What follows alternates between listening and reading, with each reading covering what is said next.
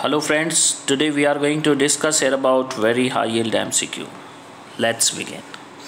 All of the following are findings of tumor lysis syndrome except hyperuricemia, hyperkalemia, hypercalcemia, hyperphosphatemia except.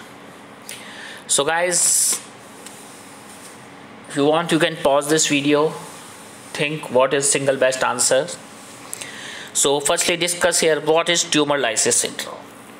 In tumor lysis syndrome, we see clinical features like nausea, vomiting, diarrhea, lethargy, okay? Pruritus, renal colicky pain, such clinical features. Oliguria means less amount of urine pass. Muscle cramps, carpopedal spasm, symptoms like tetany, okay? So I hope if somebody knows about tetany, the answer is already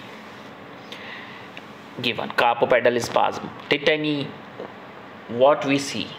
Hypocalcemia.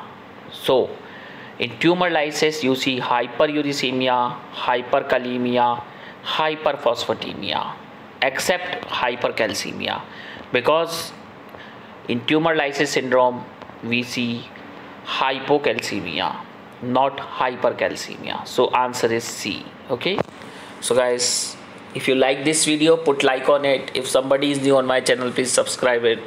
Thank you.